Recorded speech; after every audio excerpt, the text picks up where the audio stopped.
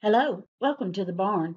My name is Joanne Knight. This barn buddy is going to talk about this block. I have a special quilt that I'm working on, and it's a little bit of a surprise, so you won't be able to see the quilt itself until I get finished with it. But I can share with you this block, and I want to show you a couple of tricks that I came up with to be able to work on it. These patterns that are in each of the corners of the block is a pattern designed by Kim Diamond.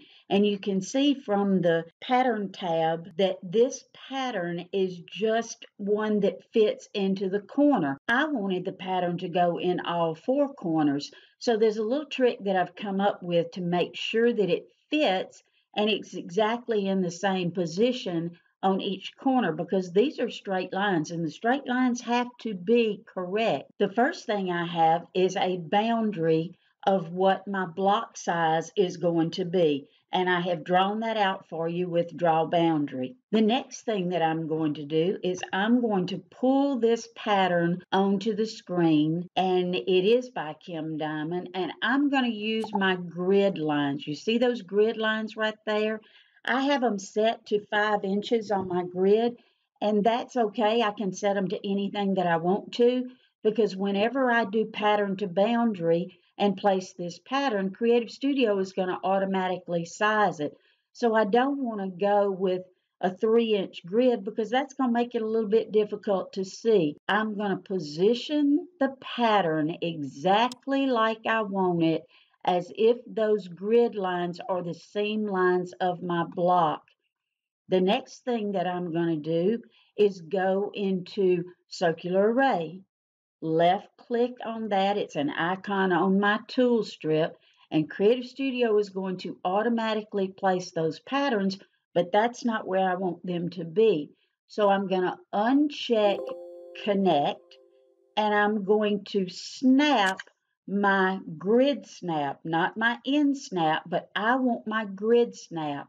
And I am going to hover over this blue circle. You can see whenever I get close to it, my mouse turns into a crosshair.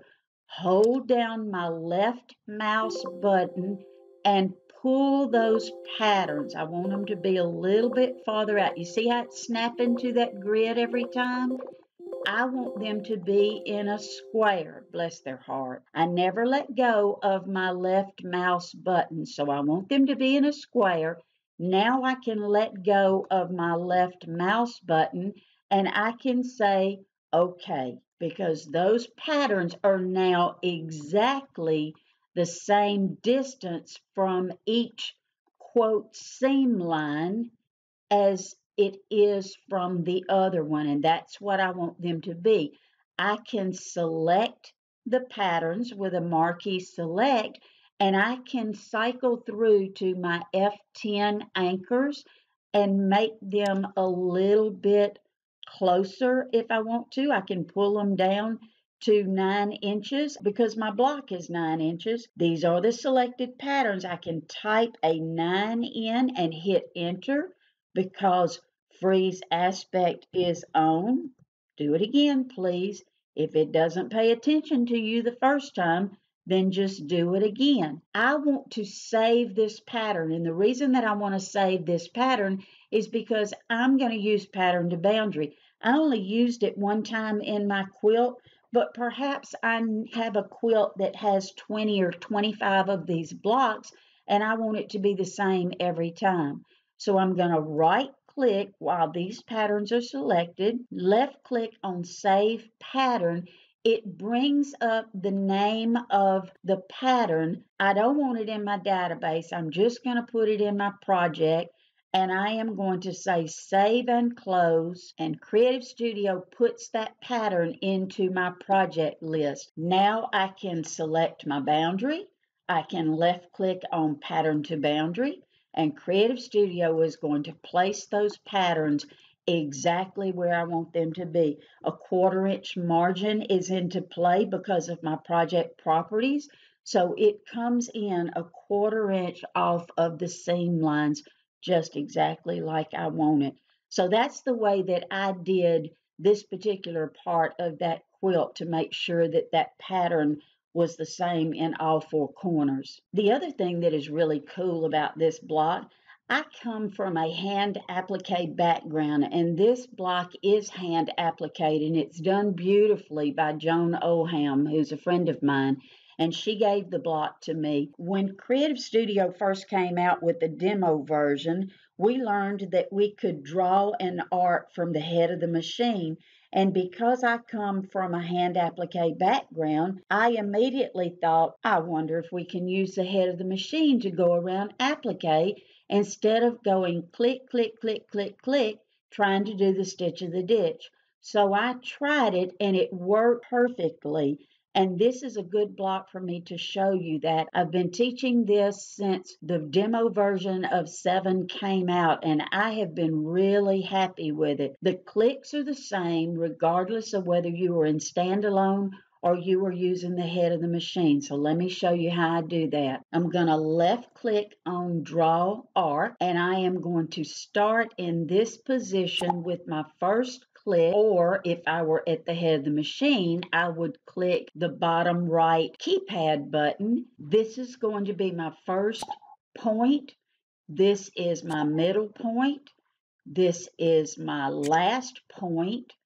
Around this curve is my middle point, and around to the other side of the curve is my ending point, a middle point, and an ending point. Now I have a straight line coming up, so let me show you how to do a straight line. You still have a middle point, but you just don't put any height on it. So I'm going to click in the center and then click on the other side, and you can see from the pink line that I have a pretty much straight line, even though I'm still using Draw Arc. This is my ending point. This is my middle point. This is my ending point. You see how that pink line just absolutely hugs that applique? It just works so well to be able to do this. This is going to be my middle point. This is my ending point. This is my middle point. And this is my ending point. I have another one that is pretty much a straight line. And this is how I am doing my stitch in the ditch around applique now with the head of the machine. It makes a much smoother stitch, and it also allows me to do a lot less clicks. Let me show you right up here in the open area of the CAD what I'm talking about. Select my Draw Arc, my first point, then my height, then my last point. If I want a straight line, then my next point just has no height. Then to the next point and the ending point. And that's how that works in Creative Studio version 7.